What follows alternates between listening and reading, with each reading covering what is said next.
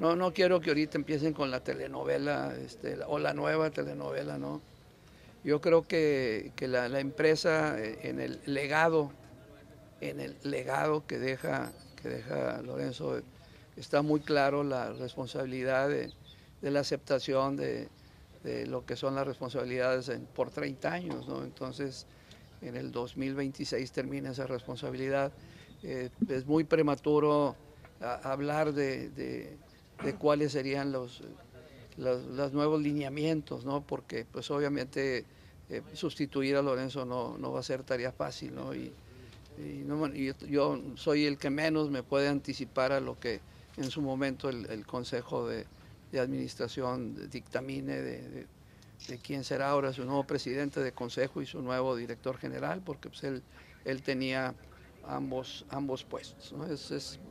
No es fácil llenar los zapatos de esta persona. Creo que como todo en la vida, cuando suceden este tipo de cosas, cuando menos en mi persona y platicando todos acá nosotros, que estamos todos muy consternados desde ayer, ¿verdad?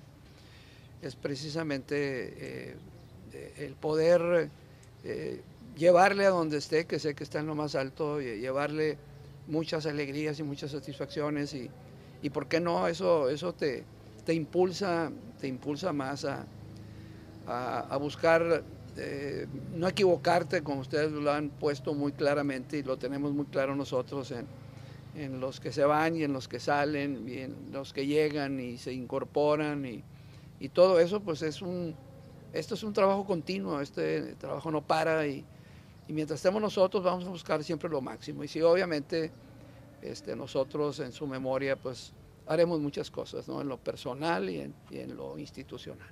Absolutamente, no hay ningún cambio. Yo creo que Tigres